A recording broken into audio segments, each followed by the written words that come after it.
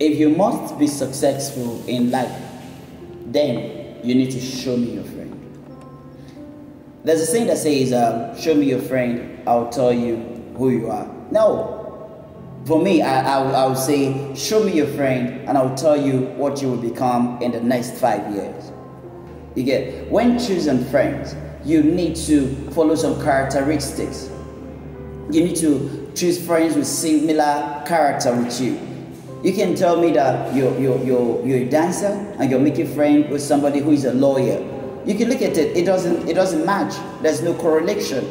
You must choose a friend who have similar talent, similar characteristics, similar mindset with you. And that's the only way you can grow. When choosing a friend, choose a friend who will profit you. Not, people say fake friends there, fake friend there. It is because they did not choose wisely.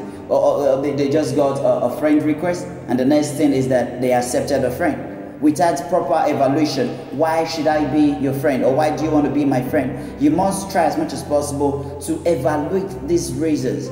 Why? What am I going to gain if I am your friend?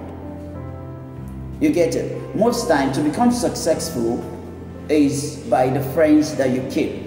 And at the end of the day, you make a wrong decision, you run down to pastors, you run down to the church and start praying, every unfriendly friend, every unfriendly friend. No, you made the mistake by choosing the wrong friends. Move with people who will add value to your life.